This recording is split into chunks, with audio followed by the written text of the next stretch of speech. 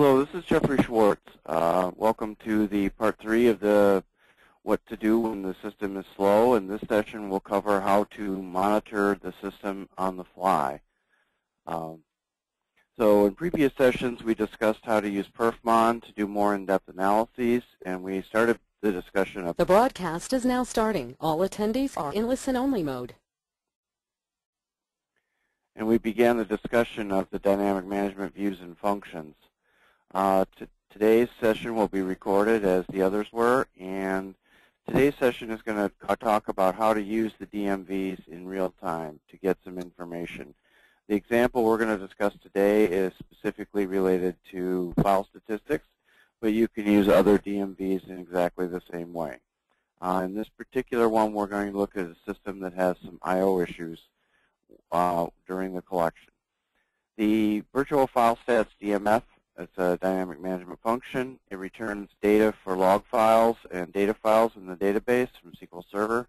It's an internal view of what is happening inside the database or databases, and it's ideal for determining all kinds of things like the most active files, where things were waiting, who did the most work, read-write ratios, average I/O sizes, things of that nature. So the way you call the DMF to get all the information about all databases is shown at the end there on the bottom of the slide, and that will return all the information you need to figure out what's going on as far as weights and things like that.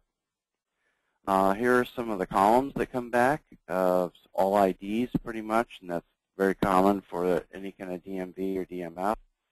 The number of reads and writes issued against the file, the number of milliseconds since the instance started. That's really important. That means that you can sample intermittently and not lose any data.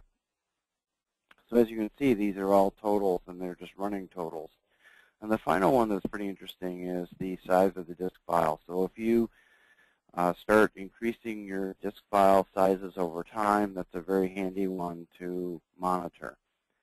So the example we're going to discuss today is allowing you to capture at will and script and use some scripts that will allow you to really get a snapshot of the last some period of time in the recent past, as well as maybe run to date if you're doing a benchmark or something like that, or even in production. You could look at it for the whole day and then the last few minutes or whatever.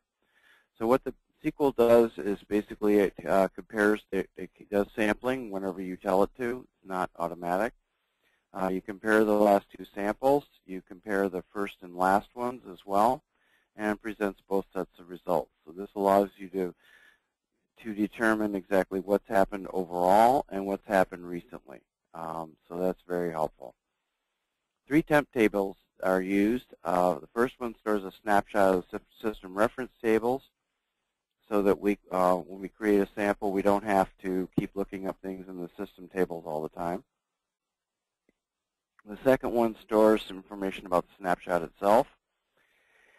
And the third one, and that has to stay open when you're doing it, otherwise you'll throw away the temp tables. And the third one actually does the recording of the information and storing it and presenting it, and doing the computations, the difference operators, and things like that. As I mentioned before, you can use any other tables you want, any other DMVs you want. So you can look at indices, you can look at OS weight, latching, all kinds of different things. You can see what's going on. So script 1 is the one that actually just records exactly what is out there in the system. So it creates a reference table first, and then it loads all the database files. I'm using the for each DB even though it's not supported officially. It was the simplest way, particularly for an example type environment. The select is nothing more than to verify it all got in. The second one is actually information regarding the snapshot itself. It gives you what instance it is, snapshot ID, and the date and time it was taken. So this allows us to compare and know how long it's been since we did the first sample or the adjacent sample or anything in between. The next table actually contains the snapshot data. In this case, it's all I/O related, and you'll see there's a good mapping between the file stats DMF and what's in this table. I put a clustered index on it because I wanted it to be fast when I do the comparisons and not distort the system, especially if I'm doing lots and lots of samples over a long period of time. So for a whole day's worth of benchmarking or a whole day's worth of production. The last part of the script just clears out all the tables for the snapshots. In this case, as you can see, I have some vestiges of some other ones that I use. And this also gives you an example of some of the other things that I collect in terms of OS weight, inks usage, ink SOP, and things of that nature. So those are all things you can watch on the fly and have it interpreted. The nice thing about this is it does a comparison of the adjacent or the first and last samples and translates that into how many minutes it's been, what the averages are, what all kinds of things. So you know exactly without having to translate numbers and guess, well, it's struck, it's file 3 of database 9, that kind of thing. So you run this, the one you run every time, you run it to get a current sample and compare it with previous samples, as I mentioned. So it'll save all the samples in tables in TempDB, very lightweight, because you're only doing it as often as you need it to. Sometimes that'll be every 20 minutes. Sometimes it'll be every minute. Who knows? Sometimes it'll be every 4.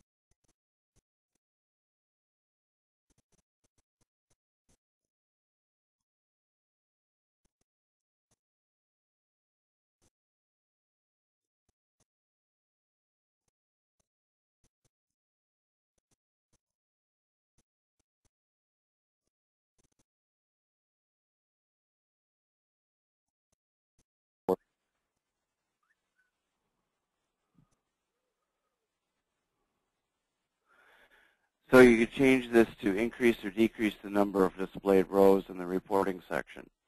So again, this is something that identifies all the samples and takes care of everything you need. So here's the query that actually obtains and stores the file stats data. It does some computations to convert the numbers into meaningful numbers for us.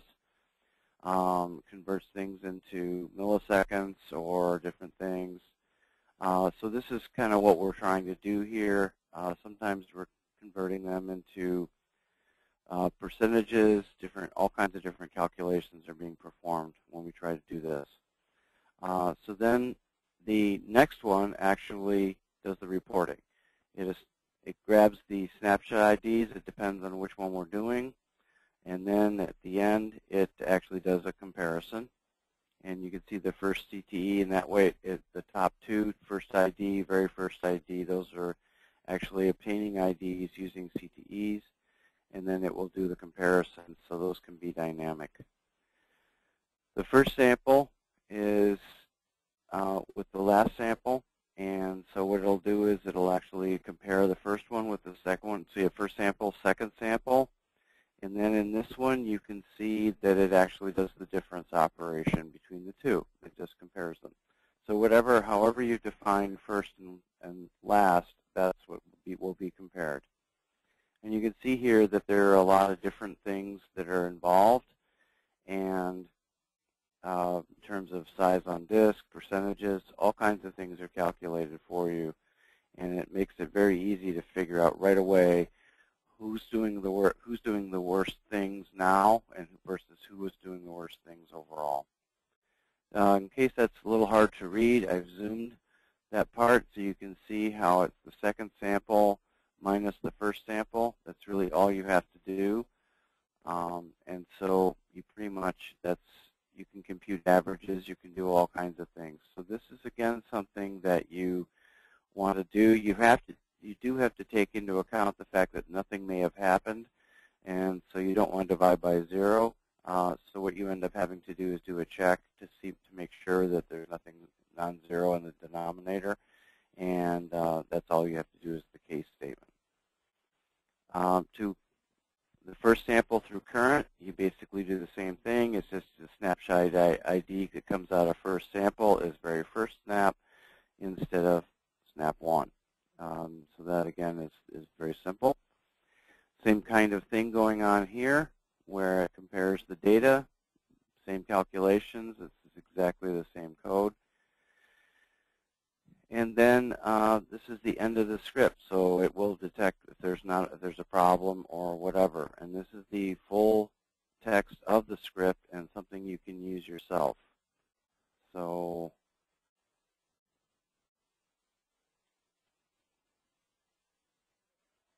well, I guess my worksheet's not coming up, so I was going to show you the whole thing, but here's some partials here. There's not much waiting in this case since the last sample. As you can see that the I/O stall, I/O reads, milliseconds, things are not working very, there's not much work going on. For the cumulative samples, you can see that TempDB accounted for everything, and it was actually spending a lot of time waiting. 9 or 10 minutes for TempDB 4, TempDev 4, 5 minutes for TempDev 3, TempDev 3, and so on. So the user database itself only accounted for 5.3 minutes. Average read times since the last sample were very high. You can see here 152, 100, 70, 50, and so you can see that even though I didn't do most of the work, it did a lot of the waiting, particularly since the last sample. So basically, the read times are good. The write times are reasonable, except for TempDev 4. For WinPerf, it's the data SQL. The read times are mediocre. The write times were excellent. So that shows you that the write caching is working well, but that the drive can't keep up with the reads. In conclusion, real-time monitoring using simple scripts enables an analyst to really determine what's going on, both short-term, immediate term, and longer term. And the scripts can be enhanced to gather additional information, such as SQL Server wait statistics, index usage statistics, and operational. The usage is basically from a queries perspective. The operational is from the work inside of the SQL Server indices themselves.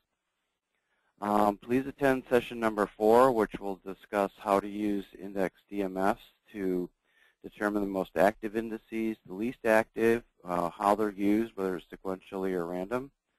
And please complete the 4-question evaluation to let us know how we can help you, and also what topics you would like us to cover in future webinars. So that's it, and I appreciate your attending. Thank you very much.